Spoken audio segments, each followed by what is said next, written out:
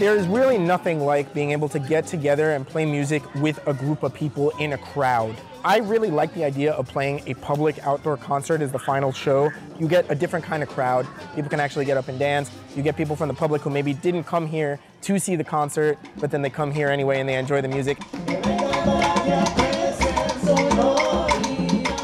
A lot of the music that the different world music ensembles play are different kinds of dance music. They're music for socializing, having a nice time.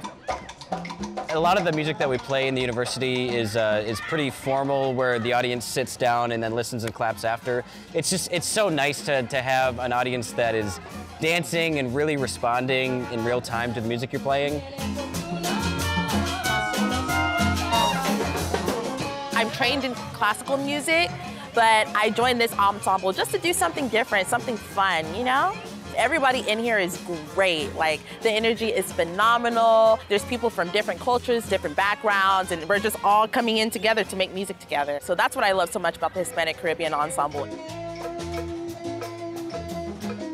This is both a style of music I want to pursue, and it's a fun thing.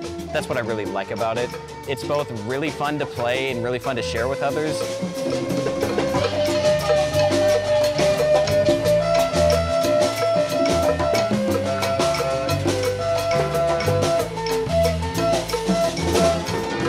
The best part of this concert was when we saw all these people towards the last couple of tunes just come up into the front and start dancing and moving around.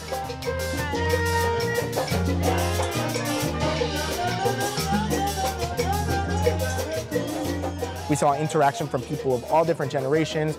You know, there were young children dancing, older folks, everyone in between.